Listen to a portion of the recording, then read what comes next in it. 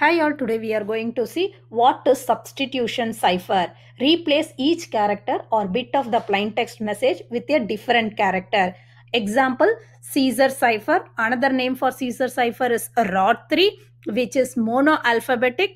One more example, Vigenère cipher, polyalphabetic. What is ROT3 or Caesar cipher? To encrypt a message, you simply shift each letter of the alphabet 3 places to the right. For example, A would become D, B would become E. If you reach the end of the alphabet during this process, you simply wrap around to the beginning so that X becomes A, Y becomes B, and Z becomes C. Here, I have given one example also. Our plain text message is the die has been cast. Our cipher text is WKH GLH KDV EHHQ FDVW.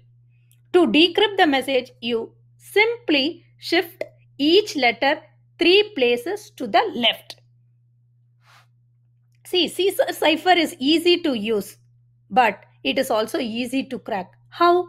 It is vulnerable to a type of attack known as frequency analysis attack.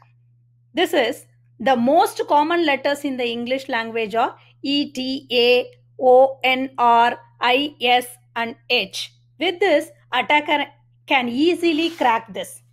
You can also express the ROT3 in mathematical terms.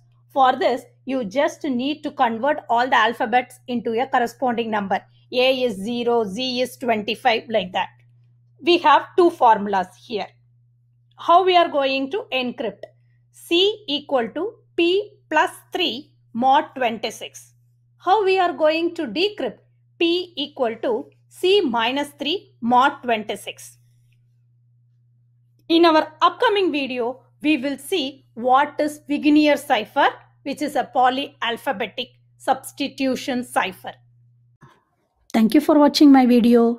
Make sure to subscribe, like, and don't forget to hit the notification bell. Bye.